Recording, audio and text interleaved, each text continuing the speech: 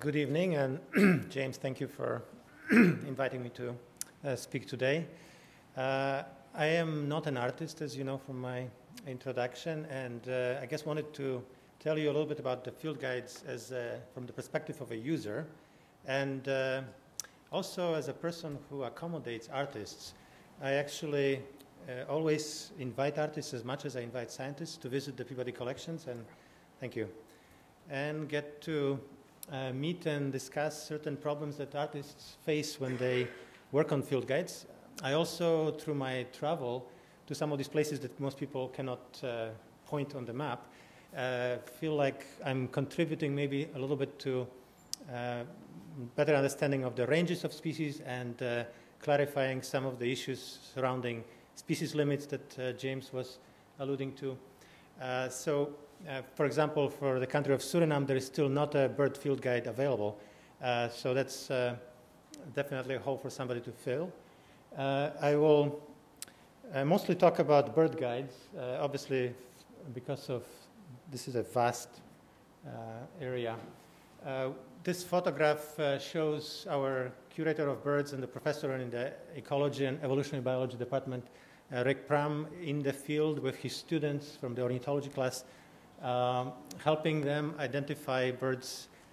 This is Ecuador, so the field guide is especially chunky because that's one of the countries with the biggest number of bird species.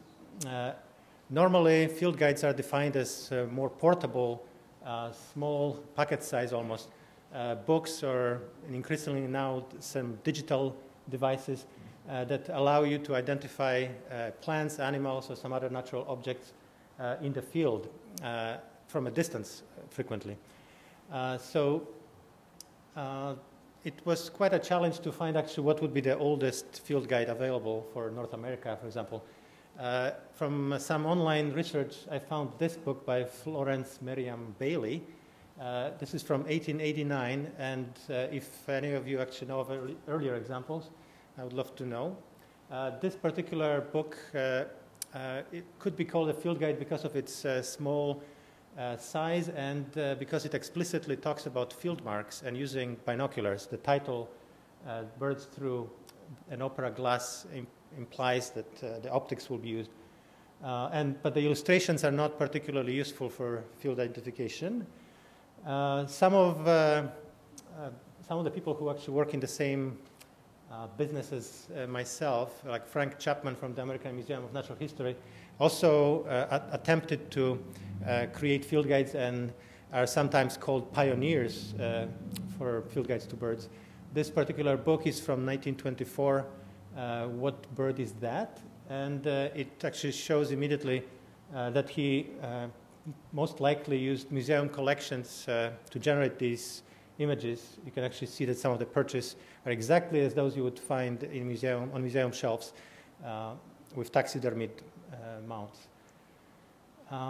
The idea of field guides, this is a different kind of art, and especially the early ones often group the subjects not according to some sort of scientific principle like phylogenetic relatedness, but often by overall similarity. In the example on the left, you actually see North American thrushes contrasted with some other brown, streaky LBJs, as we call them. Those on the left represent at least 4 different families.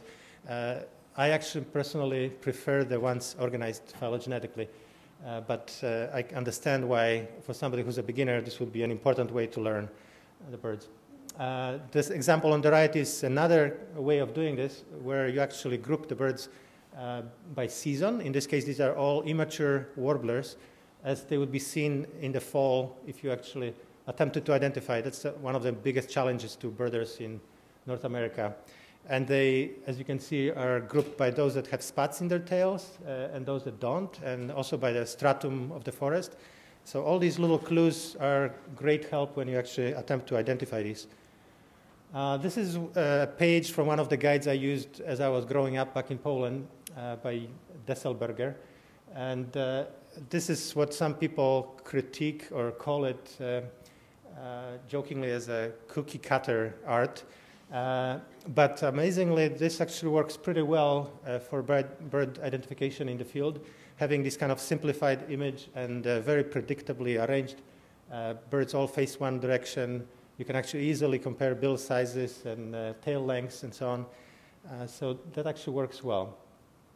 So a different approach to creating images for field guides is to actually create scenes like sort of museum dioramas, where you actually put multiple images of a species within the context of their sort of averaged habitat. And this is an example from a European bird guide by a Swedish artist, Lars Jonsson, with two species of owls that share their habitat up in Scandinavia and Northern Europe.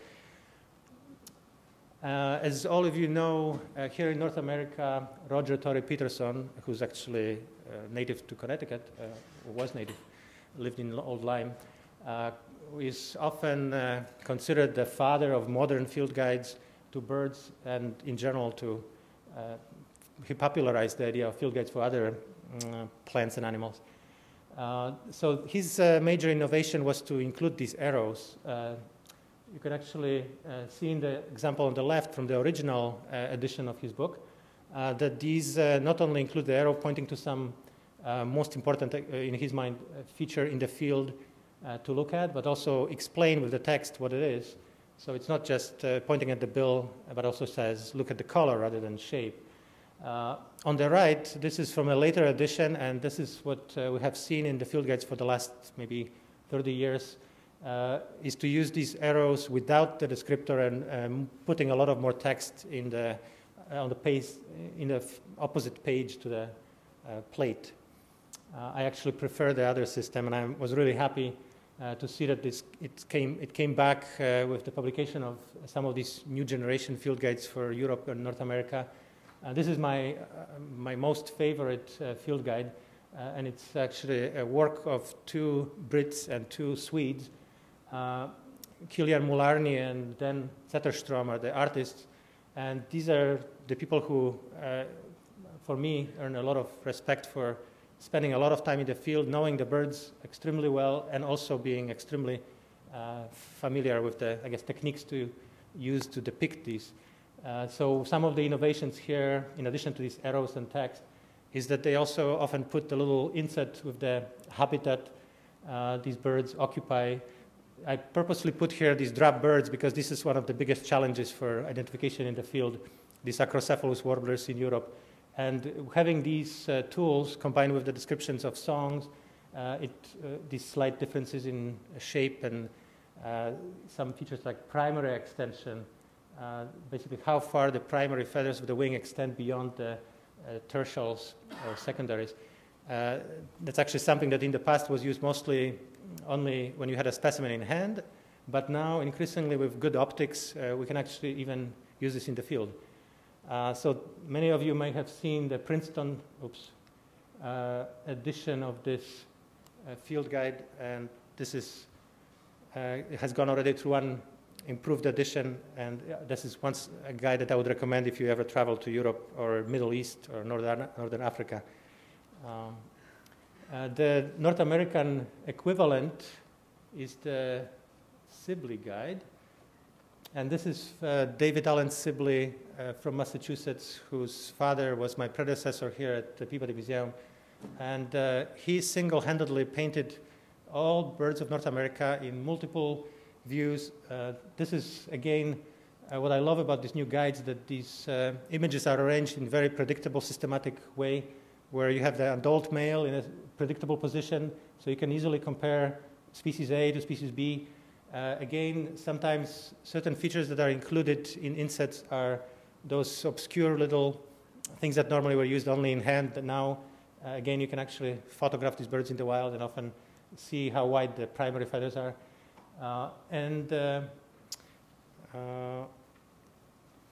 This is just one example of many pieces of art that is out there. There are now something in the order of 700 field guides to birds published.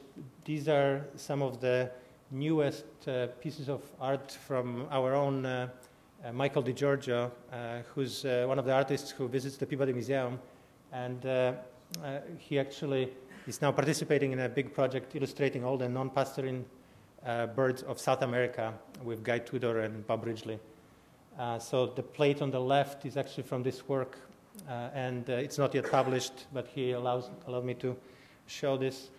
This is all based on Peabody Museum specimens and photographs and other resources that these days artists use. A lot of work goes into this, and one of the important aspects of this work is visiting the collections and actually seeing these three-dimensional specimens. James mentioned the same thing for some of his artwork, that he also likes to see these physical versions. So this is just a study of the ivory-billed woodpecker. And James himself in the field on one of these expeditions that we've organized through the Peabody. This is another good way to get to know the birds and paint them well. So some of you may be wondering, why not use photography? Why go through all this trouble when you already have to paint these birds really in a very standard way? There's not much room for creativity. Why would artists bother to illustrate these field guides with paintings? And that's, again, something that James mentioned, this averaging. In his Oceanic Fishes project, he mentioned that he would actually illustrate them based on a single individual, and he actually cared that it was this individual. In field guides, what you actually would want is some sort of average. You actually look at a lot of images or observe a bird in different contexts and then summarize this all into one image. And it's really difficult to do with photography. Here is an example of one of the recent guides to birds of North America by Ken Kaufman, and his attempt to show thrushes. For something as brown as these thrushes, where it's critical to know the exact shade of brown and some features of the facial or the spotting, some of the pattern, it's really difficult to show these in a successful, effective way. And only slight improvement is when you actually include multiple images of the same species, as Richard Crossley has done in his recent field guide. It's only last year's book. I invite you all to look at this, because some of these compilations are really fantastic to look at, but it's not really a field guide. It's a pretty heavy 1.6 kilogram book that when you would put it in your car as you go bird watching, and then refer to when you come back from your walk. As you can expect, field guides are going digital, as everything. By now you can already choose among several options for your phone apps. You can actually, the power of these is that unlike paper field guides, you can actually have an option of searching by vocalizations, for example. You can keep your life list in the same device. You can submit records as you encounter birds. There are very cool ways of kind of almost dichotomous keys, where you punch in what you see, color, shape, season, state or province, and eventually it comes up with very few options of what this could be. In conclusion, I just wanted to invite you to look at this website. Diane Schmidt, out of University of Illinois in Urbana-Champaign, she put together this rather exhaustive database of field guides to everything. And you can see from these categories, I don't know if you can actually read these numbers, but the birds, she has over 1,200 guides. And the second are plants with 721 wildflowers. So I guess that's representative that we're talking about birds today, and birds are still number one for the field guides. There are some guides that you can use to identify bird poop or roadkills. That's only half serious. And if you are going to some of those places for which guides are not available, there is now a way to download images.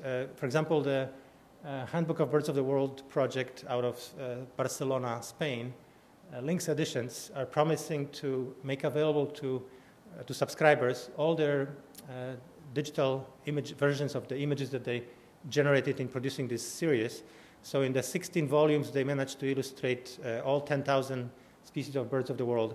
So now you can easily use your iPad or something to generate your own guide and use it in the field. So that's all I have. Thank you very much.